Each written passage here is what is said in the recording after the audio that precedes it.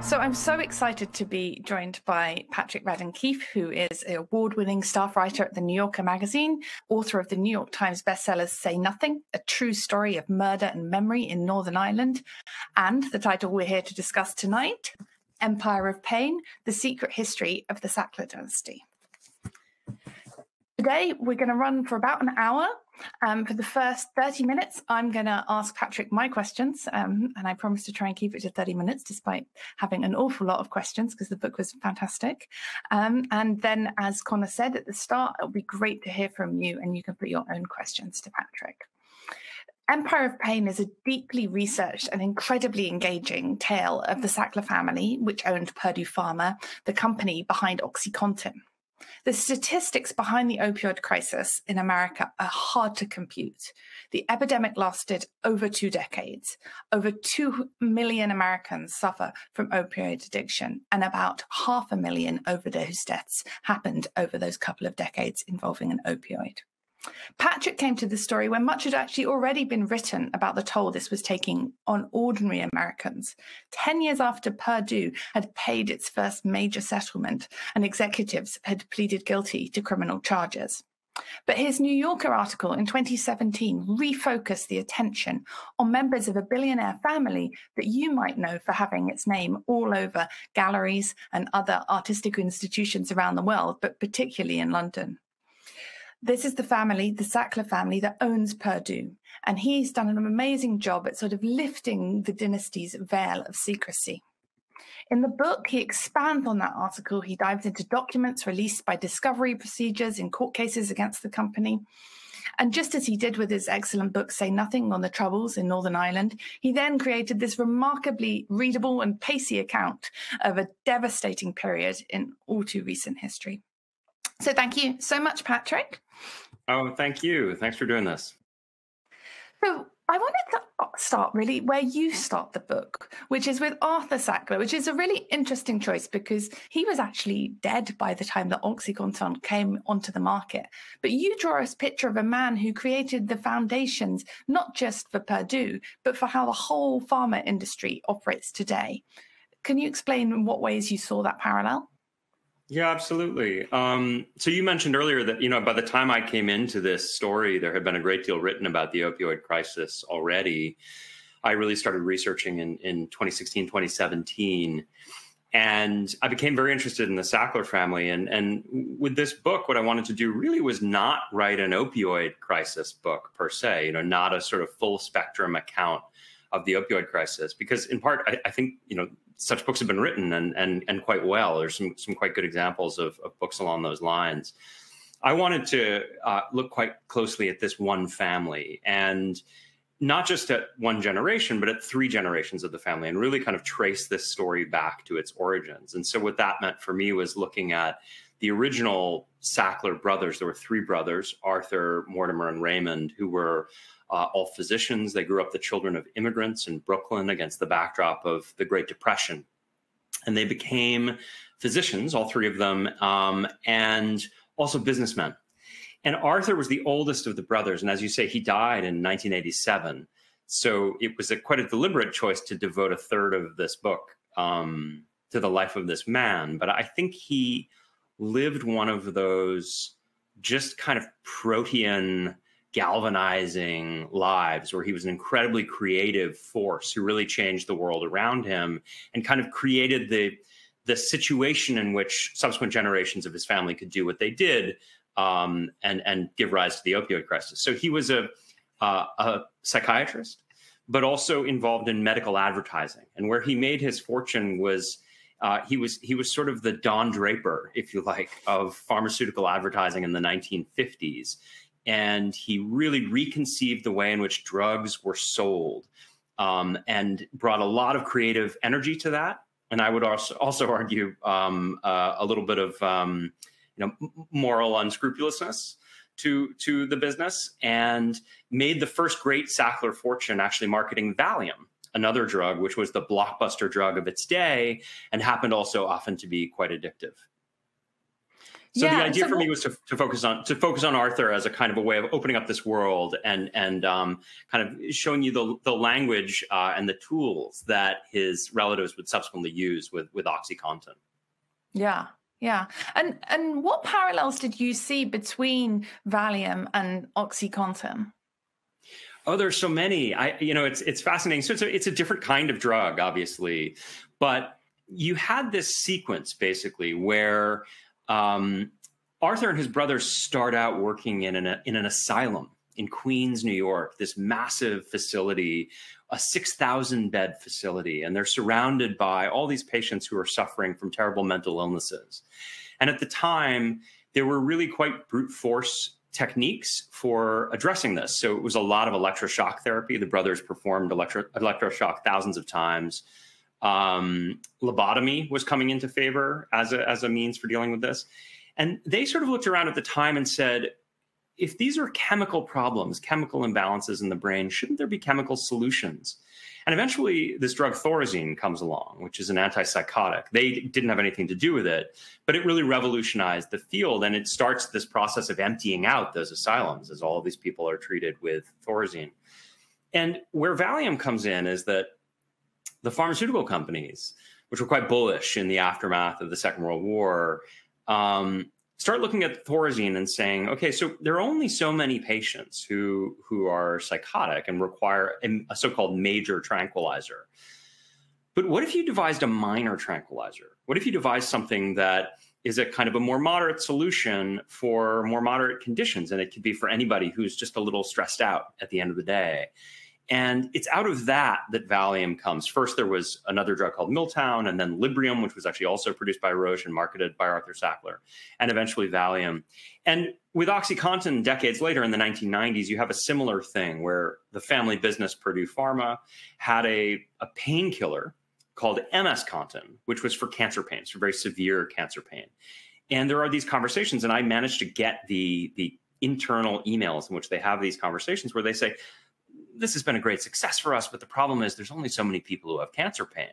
What if we could find a painkiller that was also an opioid, so derived from the opium poppy, but we could market it for moderate pain, not just severe pain? That would be a much, much bigger market. So the pivot is very similar with both drugs.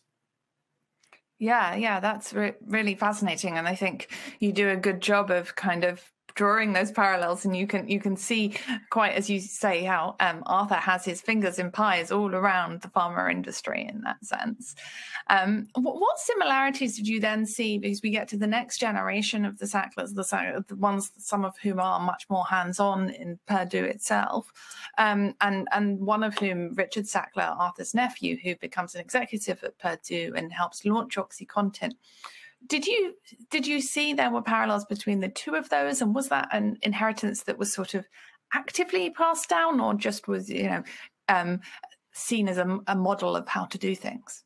Yeah, this is a question I thought about so much as I was working, because from the outside, there's a tendency to talk about the Sackler family as if it's a monolith. And of course, once you get into it and you look closely, you realize that, in fact, there are all kinds of animosities and rivalries and jealousies and petty grievances, feuds that last for years. And so it's a strange thing, right? Because it's not as though Richard Sackler, who is for those of you keeping track at home, is the son of Raymond Sackler, who is Arthur's younger brother. So Arthur's nephew, Richard, kind of steps into center stage in book 2 of the 3 books in Empire of Pain. It's not as though Richard apprenticed with his uncle Arthur, and Arthur taught him everything that he knew. I think it's much more the case that Richard actually learned from his father and his other uncle, Mortimer. But I do think that there are these family traits. And, from the outside, I think there's a tendency when people look at this story, they hear about this family which made billions and billions of dollars, became one of the wealthiest families in the world through the sale of this drug, which has this terrible legacy. And so it's this kind of strange idea of a family that became fabulously wealthy and put its name on all of these elite institutions, cultural institutions and universities, but actually made its money in this way that's quite grotesque and led to a great deal of human misery. And so the tendency from the outside is to say, oh, well, greed is the through line here. And I think there is greed all along the way and ambition. But for me, the most revealing and consistent family trait is something a little bit more subtle, which is, say you have a theory. You're a creative person and you develop an entrepreneurial or a scientific idea, and you decide to bring it to life, see if it works. The quality that I think links Arthur and Richard is that when they're wrong, they refuse to see it, is that they refuse to admit contrary evidence. And so they'll sort of have a wager, a gamble, and then life will start sending them these signals that actually they might have miscalculated. And at that point, there's a kind of moral blindness, a sort of refusal to entertain the idea. And with Arthur, there's a bunch of instances in which I describe this sort of thing happening in the book. With Richard, it takes on a much more dramatic context, right? Because you sell a drug that you market as a wonder drug that's never addictive. And then in short order, people start telling you that people are dying taking your drug. And I think it's a very interesting question, right? Is not necessarily the initial calculation you make and how rash or reckless it was to make that calculation.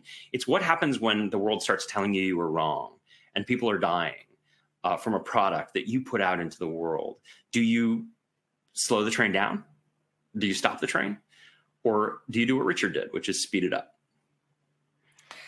Yeah, I think the anecdote that you're really reminding me of there is when I think it's someone else in the family, one of the wives who sort of said, was talking about how the family, his name had been tarred and how hard it was for their kids at school. And she said something like, well, no one think of the children. And that, you just hit home because you're like, well, what about the children of all these people who are overdosing and suffering from opioid abuse? Yeah, I think there's a kind of myopia. I mean, this was another thing that I reflected on as I was working on the book. And I should make clear for people tuning in that this is it's a biography of 3 generations of a family, but the family did not cooperate with me. And in fact, it has been threatening to sue me since before I started writing. And so one of the things that was fascinating for me as I went through their lawyers and public relations representatives and tried to get a sense of how they see the world is the myopia that comes with being so wealthy and surrounded by people who think it's their job to reaffirm your every blinkered notion about the world around you. It's this kind of strange sense in which you would think, or I would have thought from the outside, that if you were worth billions and billions of dollars, you could have access to the best possible counsel. And yet increasingly what you notice, and the Sacklers are hardly alone in this situation, is that actually people can end up incredibly out of touch because they're surrounded by yes men who keep telling them, oh, yes, you're right, even when the things they're saying are laughably off base. Yeah, you really bring that out well. Let's take a step back and actually talk about what happened with the marketing of OxyContin. That is, a huge part of why OxyContin, sold so well, and then also why the company's behavior became under such scrutiny. How did Purdue sell OxyContin in a way that was different from what came before? So the issue really in the 1990s, at the point where OxyContin is introduced, is that for thousands of years, humans had known that products derived from the opium poppy have this kind of interesting set of qualities. They have this amazing therapeutic power, which is that they can relieve terrible pain. But twinned with that comes this downside, which is that they can be ferociously addictive. And this is not new. It's one of these things that we kind of learn it and relearn it, from opium to morphine and heroin. I mean, each time around, we seem to learn it again. But as a consequence, in the 90s and up to that point, there was a reluctance among physicians to overprescribe these types of drugs, a sense that this was something you keep it on the top shelf and you reach for it when you absolutely need it, when other courses of treatment have failed, or when someone is, at the end of life and you don't have to worry about addiction issues. And so Purdue comes along with OxyContin, and there was a very conscious decision to do a couple of things. First, they said, as I mentioned earlier, we don't want to market this as a cancer drug. We want this to be a painkiller really for everyone, for people who have back pain, sports injuries, post-operative pain, chronic pain, fibromyalgia, on and on and on and on. And we don't want it to be a kind of nuclear solution that you graduate to only when other things haven't worked. So there was a tag phrase actually that they used, a marketing phrase for OxyContin. They said it's the one to start with and it's the one to stay with. And I know, which is amazing in retrospect to contemplate. But of course, if what you're looking to do is sell pills, then yes, that's a hell of a formula. So the problem that they had was that there was going to be a reluctance among physicians to follow along with that plan. And so what ended up happening was this huge marketing blitz in which they set out very consciously to change the mind of the American medical establishment about the dangers of opioids and to say, actually, this is all hysteria. All right. Are we on? We're on. Let's go. All right. I'm so sorry about that. Okay. So I was just telling the audience that what I was going to ask you about was the how the regulator reacted, because of course we expect them to step in situations like this. What happened? Yeah, it's interesting. The Sackler family occasionally, people make this comparison where they say they're basically drug dealers, right? That they sold an addictive product. It's a chemical cousin of heroin. And caused a lot of misery and made a lot of money. And what they say is, well, wait a second. All we ever did was sell a drug that was approved by the Food and Drug Administration. And that's true. And in some ways, I think, as with many issues in the business world, what is scandalous is not what's illegal, but sometimes what's legal.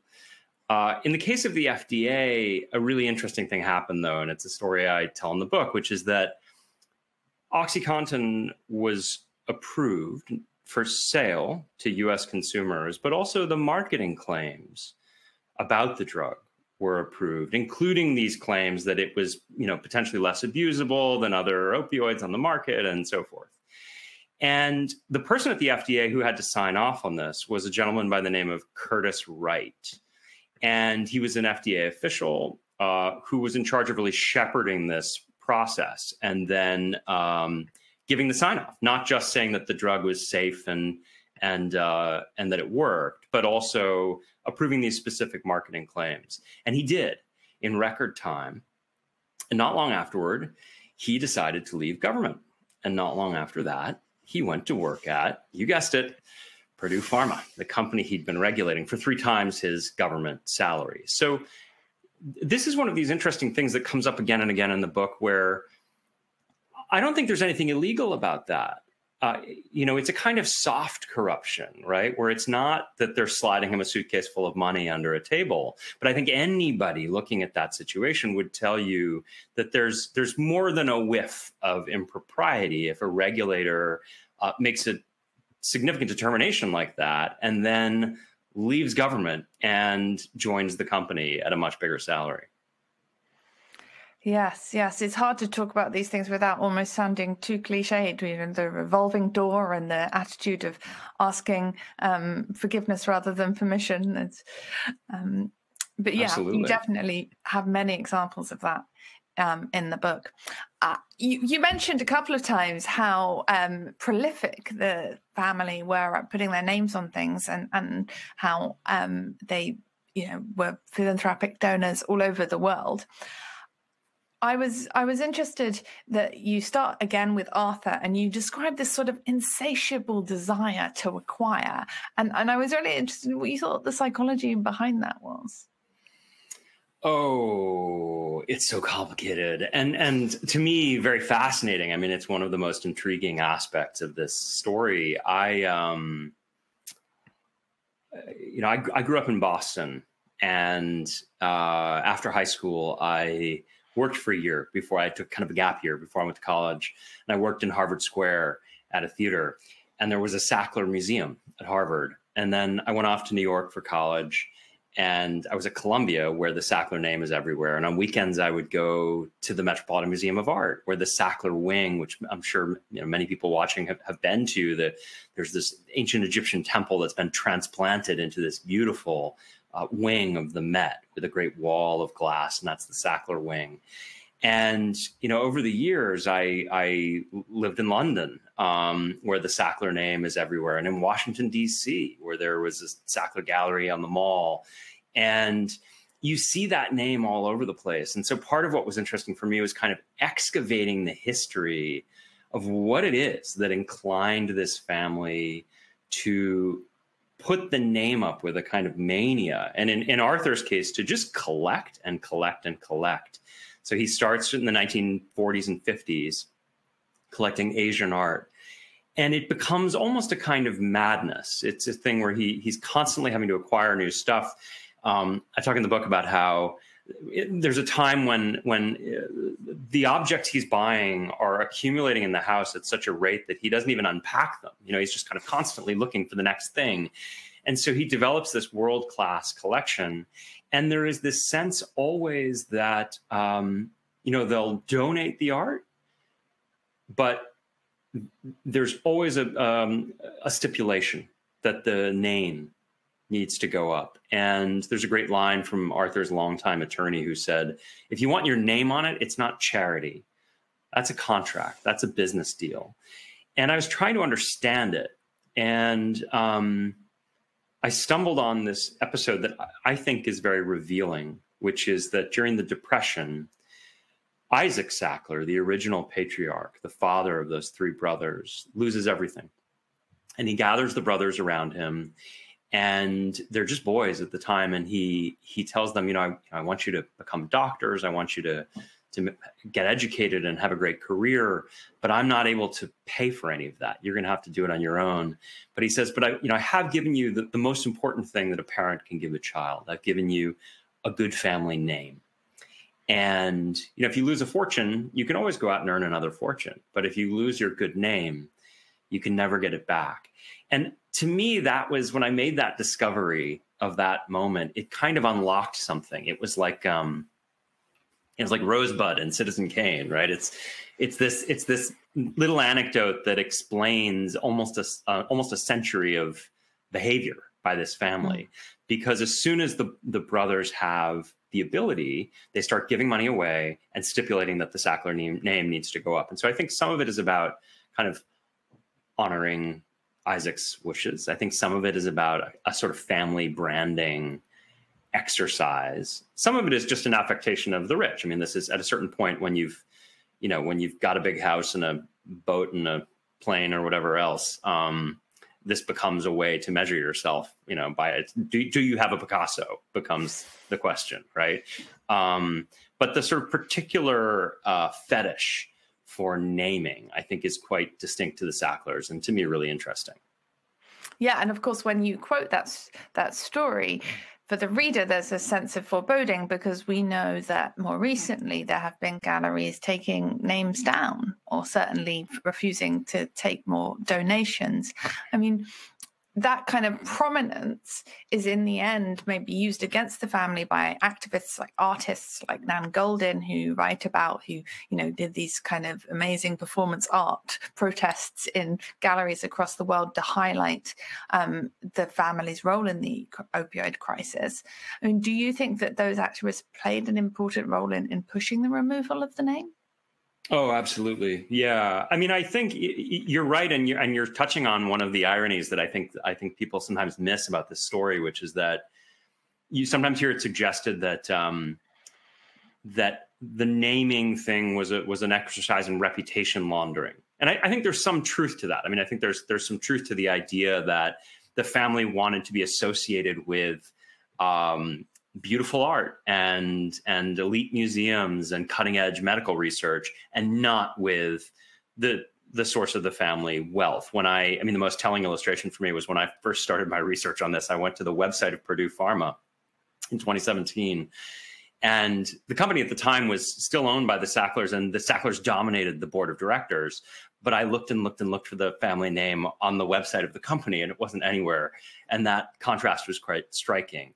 At the same time, there is a sense, as you say, in which they kind of became an obvious target for some people, certainly for activists, at the point where it was exposed that their fortune was linked to so much misery. And I think, honestly, if it weren't for activists like the photographer Nan Goldin, who you mentioned, whose story I tell in the book, I don't know that there would have been the reckoning that we've seen. I wrote this piece in 2017 for The New Yorker, which is a big piece all about the Sacklers. There was another piece that came out almost at the same time in Esquire magazine. And in the aftermath of those two pieces, the New York Times called around to 21 cultural and educational institutions, basically saying, hey, you've taken money from the Sacklers. How do you feel about this? And there wasn't a single institution in the aftermath of those pieces that would put any distance between themselves and the Sacklers. They all seemed happy to either just duck the call or proudly say, as Oxford University did, we're very grateful for the tremendous philanthropy of the Sacklers. It was really only after Nan Goldin started this campaign in 2018, going out and doing big, colorful demonstrations at museums in the US, the UK, in Paris, I mean, really all over, that you started to see a sea change. Yeah, yeah. Well, we're going to open up to audience questions in a few minutes. So, audience, get your questions in.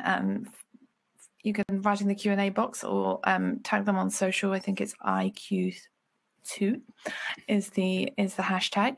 But before we do that, Patrick, I really, I mean, this is a little bit indulgent of me, perhaps, as a fellow journalist, want to talk about your methods, because I found it absolutely fascinating. As you said at the top, you had, no cooperation. In fact, the very opposite of cooperation from members of the family.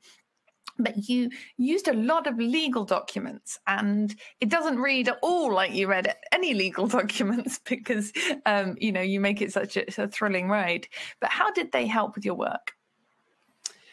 I love legal documents, I have to say. It's funny. I went to law school. I trained as a lawyer before becoming a journalist. And I don't draw on my legal education with any frequency, but it did teach me how to navigate a court docket. I think the key for me as a storyteller and somebody who wants to write books that hopefully are engaging for people who aren't just, have some special interest in this subject is, if there's one thing that's frustrating for me as a reader, it's when I feel as though someone's gone out and done a huge amount of in-depth research, and then in the book, what they're doing is basically just pushing all that research across the table at me and saying, I read it, now you read it. Exactly. I hate that. And so for me, the challenge is distilling it. But I think that particularly when you have a situation like this, in which you have a very secretive family that has for decades availed itself of an army of attorneys and spin doctors and has been very, very good at kind of manicuring its own public image in ways that I think in retrospect, most people would say were pretty deceitful. Court documents are great because what they do is they allow you to kind of crack open that world. And so for me, what that means is the family wouldn't talk to me, but I was able to get depositions where for hundreds and hundreds and hundreds of pages, members of the family answer questions under oath. Thousands of internal documents, including emails from a bunch of the family members that come out, a private family WhatsApp that the entire Mortimer Sackler family maintained for over a year, which looks probably like your family WhatsApp or mine, where you have different relatives talking about planning dinners and holidays and so on and so forth, but also talking about the pesky matter of all this press coverage of the opioid crisis.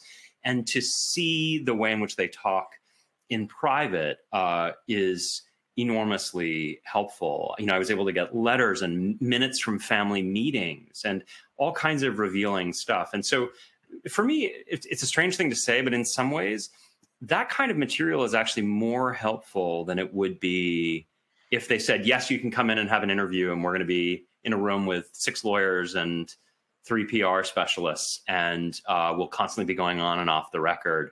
It'll all be very scripted if that's the case. For me, to have access to these materials that come out in discovery, or I should say are sometimes leaked to me that don't come out through the court process, where I can see the way people talk in an unguarded manner, allows for just a much more intimate and honest rendering of these people and how it is that they talk and see the world and move through the world.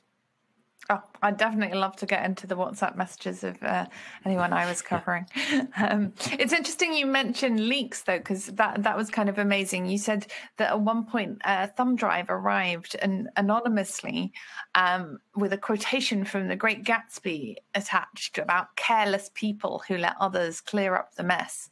What did you think when you saw that? I didn't know what to think. The whole thing was so bizarre. It came in my mailbox and was addressed to me, but there was no post stamp. So it had been dropped off at my house, which in and of itself was unsettling and weird.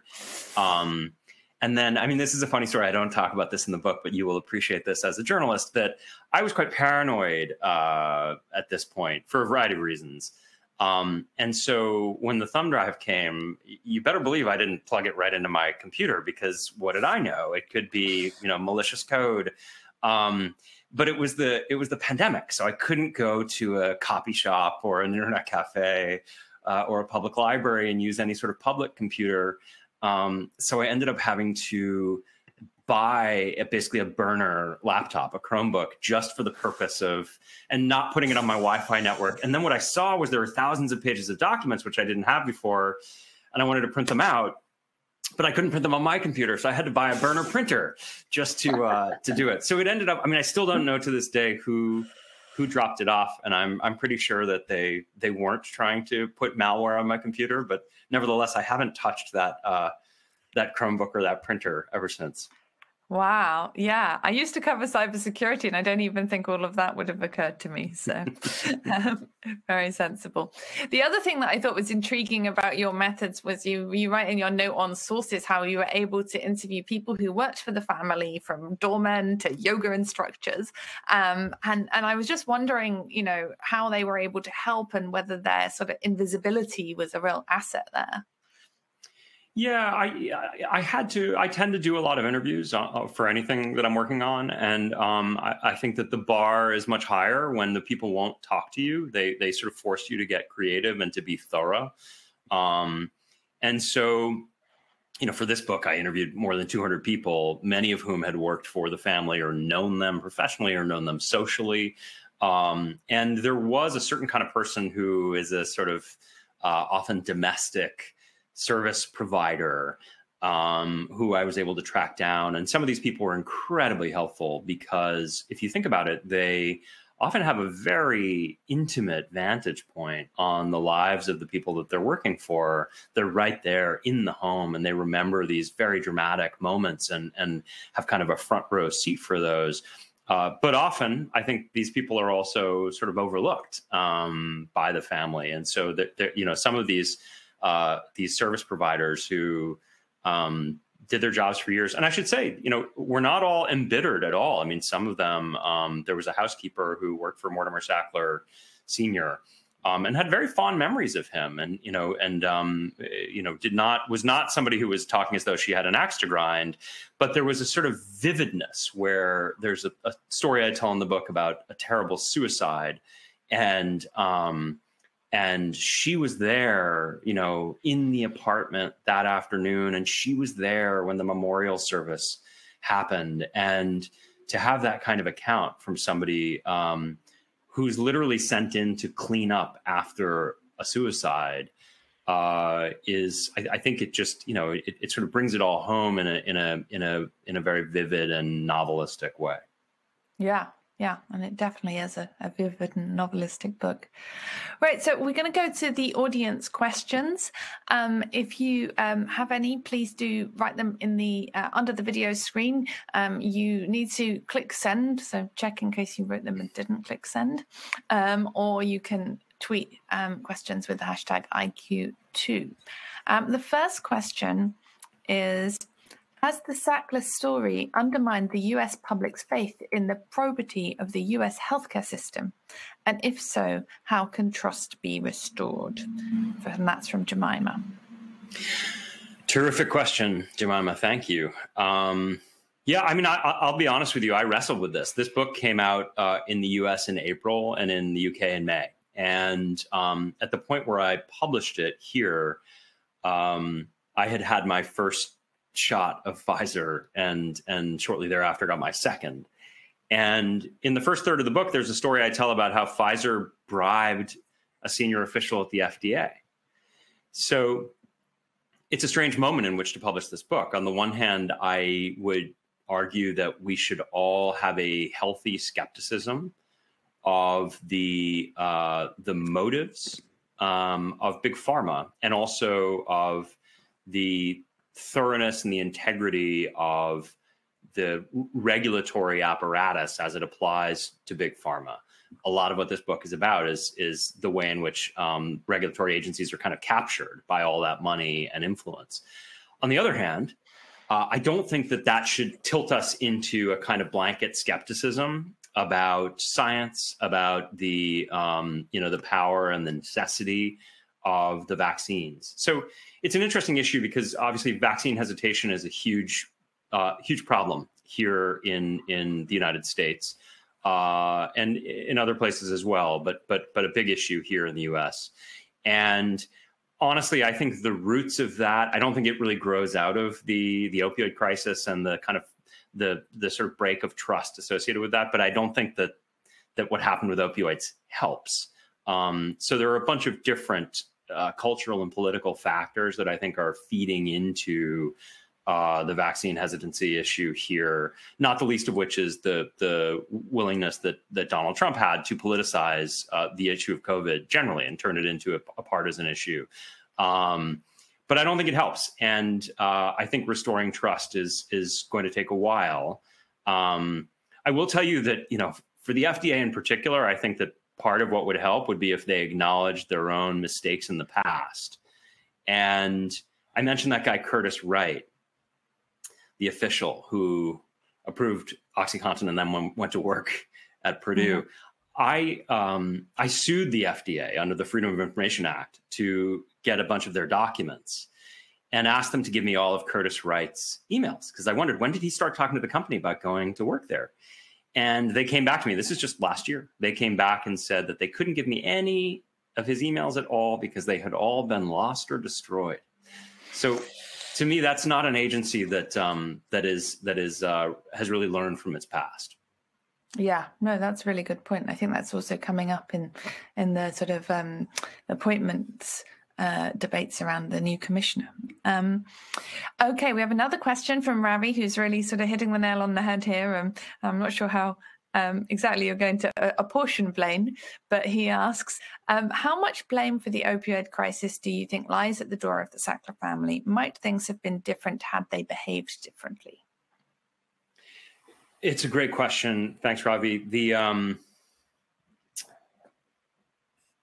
So the opioid crisis, as Hannah mentioned at the top, it's a hugely complex public health crisis that has unfolded over 25 years and has killed more than 500,000 people. And you don't get there because of any one bad actor. It takes a village, I'm afraid, to achieve a catastrophe of this magnitude. So the Sacklers would be quick to say, certainly, that the FDA signed off on the stuff that they did, that there were other pharmaceutical companies that also sold opioids, that there I think you could argue that the doctors share a great deal of blame, the doctors who overprescribed, other authorities who didn't do what they should have done, the wholesalers, the pharmacy chains. And I think there's plenty of blame to go around. I think that the Sacklers and Purdue played a special role in the sense that OxyContin was really the first. It was the drug that changed the way in which these drugs were prescribed. There's a person who worked on OxyContin who said, and it's a line I use in the book, who I quote in the book, saying that OxyContin was the tip of the spear. So there were many, many things that came afterwards, and I think it would be grossly reductive to attribute, all of the blame for the opioid crisis to the Sackler family. At the same time, I think it's very significant to look at their conduct and the conduct of their company early on, and that actually also along the way. As I mentioned earlier, it's that moment, where what do you do when somebody comes and says that your product is killing people? How do you respond? And I don't necessarily mean to suggest that they should have hit the brakes and said, we're going to take the drug off the market. But I do think that a little bit of self-reflection at that point, and Hannah, you said earlier, it was not even so much about the drug, it was about the marketing of the drug. That was the real issue. So there was a way in which they could have continued to sell OxyContin, and it could have been used and made a great difference in the lives of pain patients, but they could have kind of turned down the marketing, stopped the exaggerated claims, stopped pushing it to the extent that they had been, and they didn't. And you get those junctures again and again and again in this story. So I think they are, they deserve a great deal of responsibility in those early years as a kind of first mover. But that's not to say by any stretch that all of the blame can be left at their doorstep. Yeah. Now, Sarah has a good follow-up question, which is, the first part of which will be easy to answer, and the second part much more complicated, I imagine. She asks, did any of the Sacklers go to jail? And if not, could they in the future? So none of the Sacklers went to jail. And none of them have been criminally charged with anything, I should say, in case we have any Sackler lawyers in our midst tuning in at the moment. There have been civil charges that were federal civil charges that were settled by some members of the family. And then roughly half the states in the U.S. had lawsuits against individual members of the family. Every state in the country was suing the company. The last third of the book is sort of how we got to where we are right now. And I can give you a very quick overview. But basically, in 2007, Purdue Pharma, the company, pled guilty, as Hannah mentioned, to federal criminal charges, paid a fine. Nobody went to jail.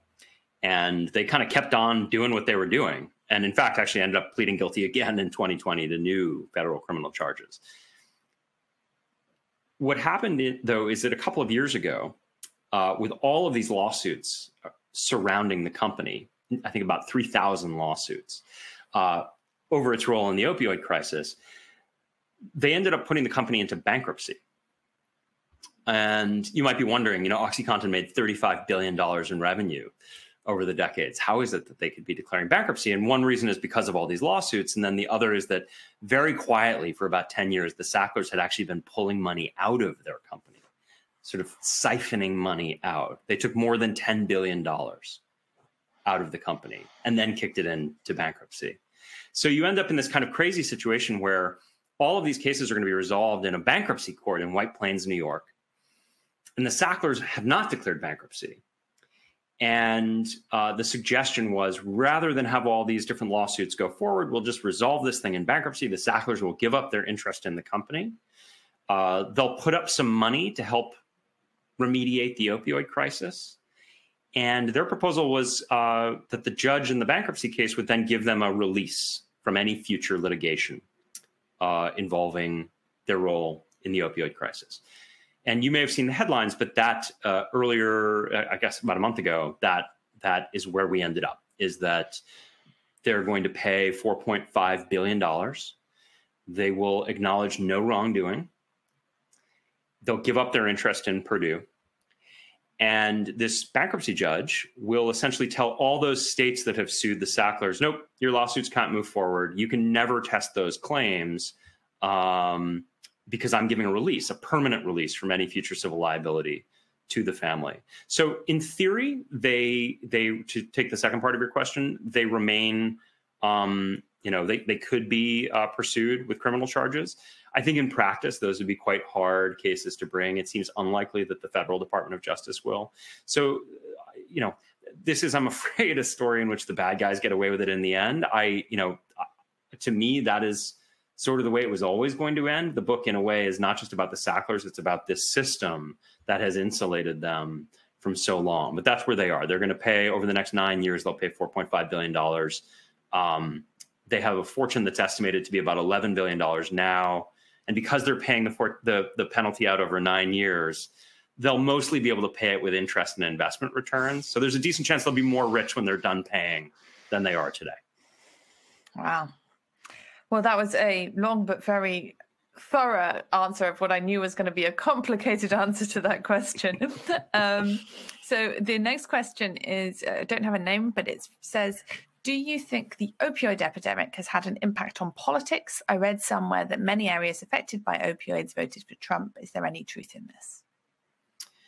Well, it depends on how you look at it. So when the opioid crisis started, it did start in a particular kind of place. And this was in part because Purdue targeted these places with its marketing. So they were often kind of rural or Rust Belt type areas, white working class areas, places where a lot of people, had manual jobs or were out of work, had, injuries they sustained on the job, had been treated for pain. And so that's where it starts to crop up in Appalachia, in Maine. But eventually it spread. And so the days when people referred to OxyContin as hillbilly heroin, and there was a sense that there was one demographic that suffered from this affliction, those are long gone. And at this point, the opioid crisis is really in every part of the country. It cuts across class, it cuts across geography. I should also say the opioid crisis, when we talk about it, it has evolved. So what started out as a prescription pill problem is today largely a heroin and fentanyl problem. And if the Sacklers or their representatives were joining us today, they would say, look, this is a good example of why we've been misunderstood. We never sold heroin or fentanyl. But of course, it's a dynamic and evolving epidemic. And part of the issue is that you had this huge population of people whose on-ramp to opioids was FDA-approved painkillers. Then they became addicted. And at that point, they moved over to heroin or to fentanyl because they were more powerful, easier to access, what have you. So the complexion of the crisis has changed. In terms of how it's affected politics, I don't know. It's we would need a whole other conversation to explain Donald, the ascendancy of Donald J. Trump. And I don't know that opioids would be a really significant factor. But you're quite right that you could make that characterization about the early days of the crisis in those regions of the country. There are, of course, many books written on the ascendancy of Donald Trump, so you can buy them somewhere else. Exactly. So the next question is, how did the American medical establishment go along with the Sacklers? Are there any safeguards to stop another OxyContin destroying so many lives? Well, the medical establishment, I think, was seduced. I tell the story in the beginning of the book about Arthur Sackler and how he realized that if you really want to sell drugs, the way to do it is not to target the patient, the consumer, it's to target the doctor who's writing the prescriptions. And Purdue did that really beautifully with OxyContin. They really figured out how to influence physicians. Strangely, I think part of the problem is that physicians are often thought to be incorruptible. That they're thought of as kind of beyond that kind of influence. I've certainly talked to a lot of doctors in my own life who say, oh, I know that the pharma companies spend all this money, but of course I would never be swayed by that sort of thing. But I respond by saying that Purdue Pharma some years with OxyContin would spend as much as $9 million a year just to buy food for doctors. And they knew, they spent that money because they knew they were getting a good return on investment. So it was really a kind of full spectrum assault on the medical profession. And I think today, if you talk to a lot of doctors, they would say that they were, they were kind of, they bought in all too quickly. We've seen a correction, I think, in terms of doctors reevaluating how they prescribe opioids, and some would argue an overcorrection, where in fact the pendulum may have swung too far back the other way, where these drugs do have important medical uses, and there may be patients suffering from terrible pain who now worry about access because they worry that it went from the one to start with and to stay with, where they're just kind of fire hosing the drug at anybody who asks for it, to something that's the opposite, where they're being too stingy. So these are exquisitely difficult questions of medicine and policy, and I do hope that we don't see this sort of thing happen again. Yes, I think certainly with opioids there seems to have been a movement, but you can't anticipate what the next thing will be, right? Yeah. So another question, this one's from Mike Leach. He says, tobacco companies also used financial inducements and lied persistently about the facts and the medical effects of smoking. Leaving aside the major point that opioids claim to be medically beneficial, what differences do you see between the two situations? And I would also add in there, in terms of the two situations, in terms of the settlement, because the tobacco settlement was gigantic and probably more than we're going to expect to see from opioid makers. Yeah, I mean, to me, the analogies are pretty strong, and not least because I think that part of what allowed both of these businesses to continue to flourish was a sense, and this is a particularly American idea, a kind of libertarian sense that that you can sell a dangerous thing, and really it's all the responsibility of the user. Guns don't kill people, people kill people.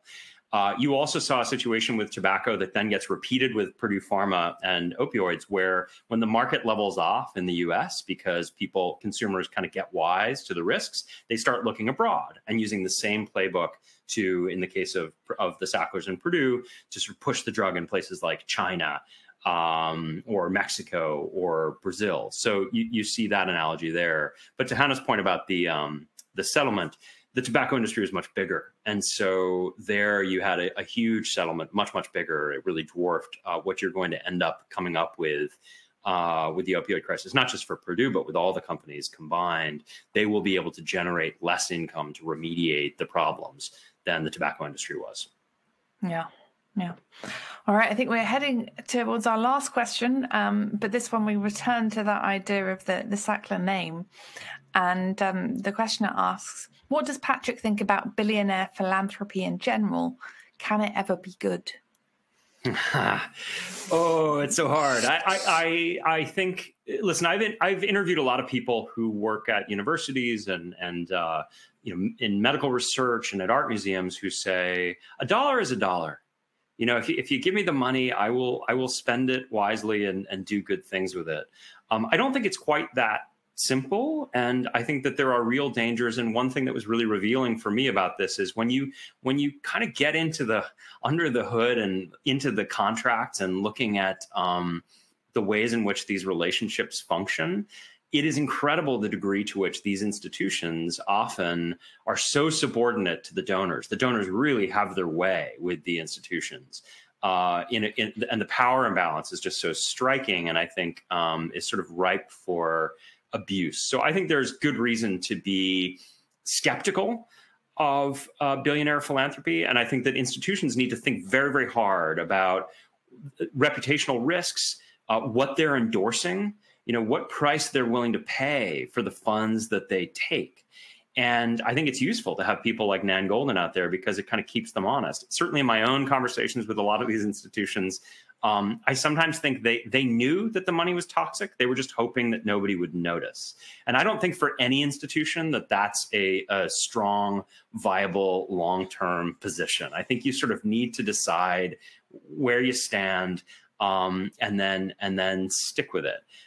So again, I wouldn't say that we should do away with billionaire philanthropy altogether, but it's a bit like my position on big pharma and pharma regulation. I think if you're not exercising a very healthy skepticism, you're not thinking about it hard enough. Well, thank you, Patrick, for producing 600 pages of very healthy skepticism, and really taking us through tonight how we should be thinking about remaking the pharma industry and remaking philanthropy. Thank you to the audience for some brilliant questions, and thank you for Intelligence Squared for organizing.